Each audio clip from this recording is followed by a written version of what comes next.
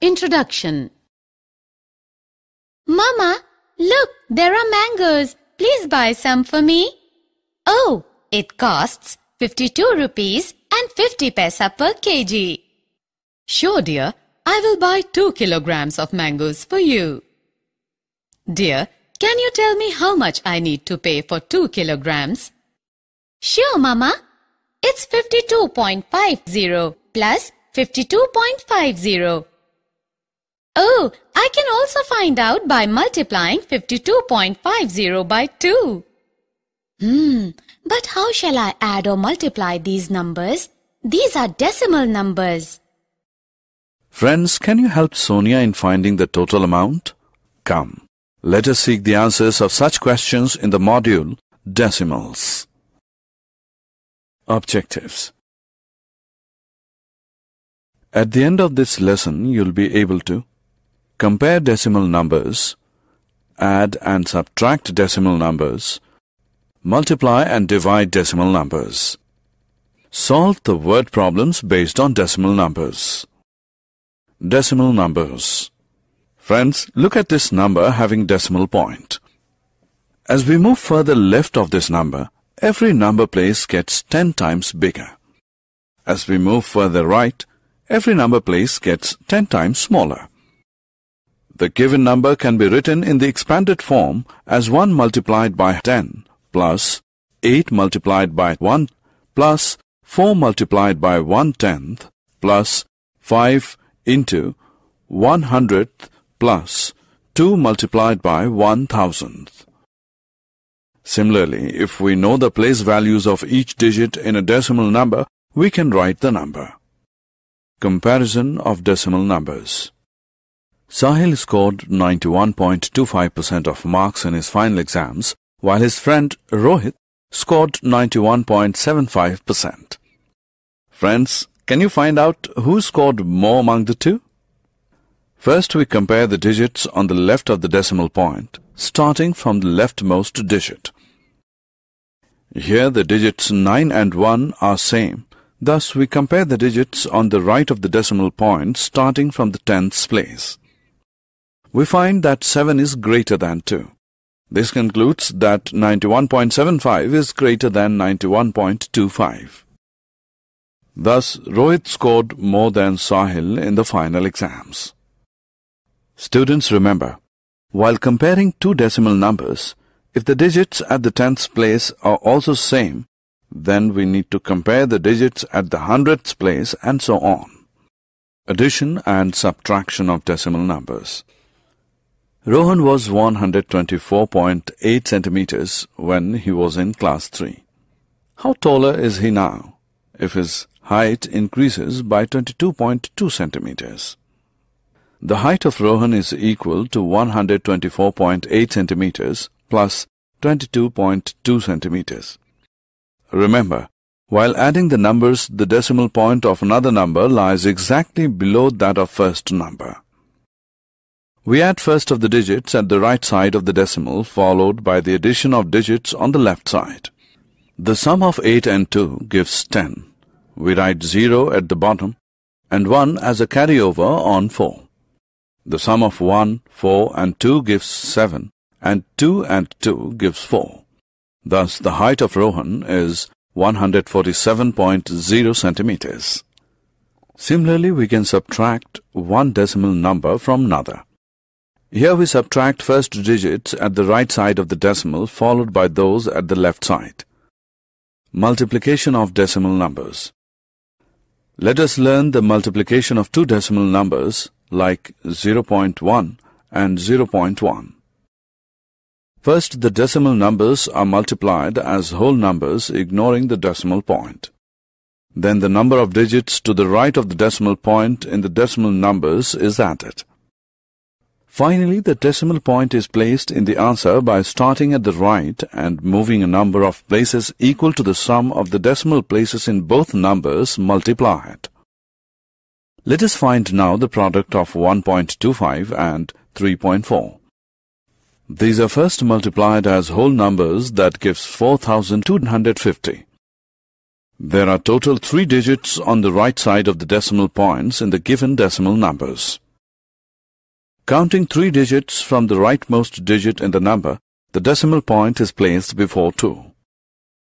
Thus, we get 4.250 as the answer. We will practice a word problem based on the multiplication of decimal numbers. The cost of 1 kilogram mangoes is equal to 52 rupees 50 paisa. The cost of 2 kg mangoes is equal to 52.50 multiplied by 2 rupees. Multiplying the numbers, we get 10,500. Adding decimal point after 2 digits from the right side, we get 105. Thus, Sonia's mother needs to pay 105 rupees for 2 kg mangoes. Multiplication by 10, 100, 1000. What happens when a decimal number is multiplied by 10, 100 or say 1000? Come, let us find out. When we multiply 1.22 by 10, we get 12.20. What do we get when 1.22 is multiplied by 100 and 1000? We get 122 and 1220 respectively. We observe that when a decimal number is multiplied by 10, the decimal point shifts to the right by 1 place, however the digits remain same as in decimal number. Similarly, if a decimal number is multiplied by 100 and 1000, the decimal point shifts to the right by 2 and 3 places respectively. Division by 10, 100, 1000. After multiplication, let us learn the division of decimal numbers by 10, 100 and say 1000. Let us find the answer for 41.3 divided by 10. We know that 41.3 means 413 divided by 10. Thus, 41.3 divided by 10 is equal to 413 upon 10 multiplied by 1 upon 10. This gives 413 upon 100, which is equal to 4.13. Similarly, when we divide 41.3 by 100 and 1000, we get 0.413 and 0.0413 respectively. Thus, we can say that when a decimal number is divided by 10, 100 and 1000, the decimal point in the quotient shifts to the left by 1, 2 and 3 places respectively.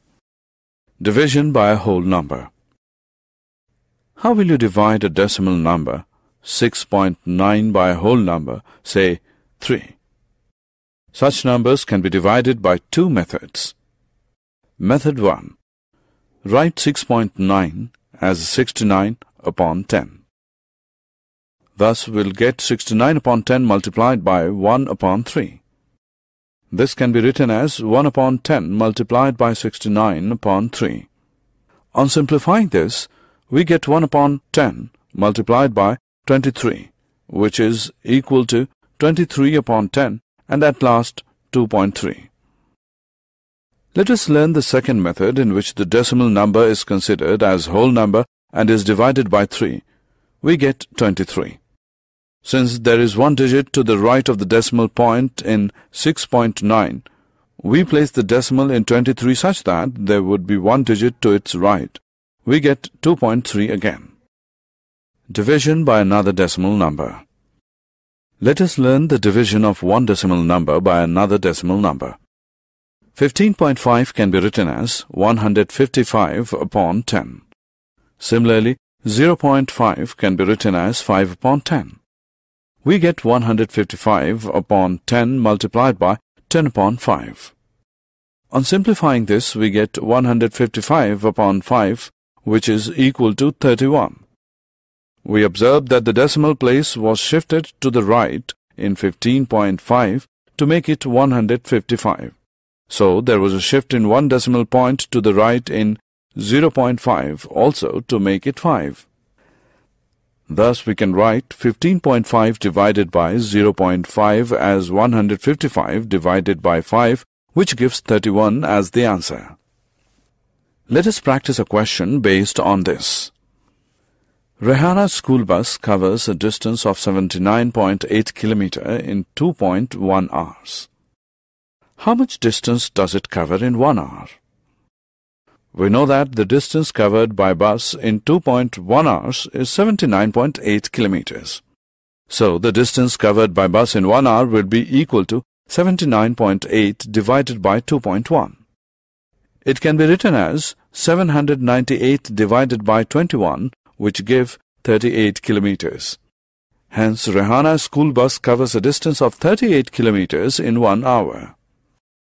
Self-assessment. Drag the numbers from the option box and drop them into the appropriate blank boxes. Self-assessment. Match the following by dragging the buttons to the appropriate options.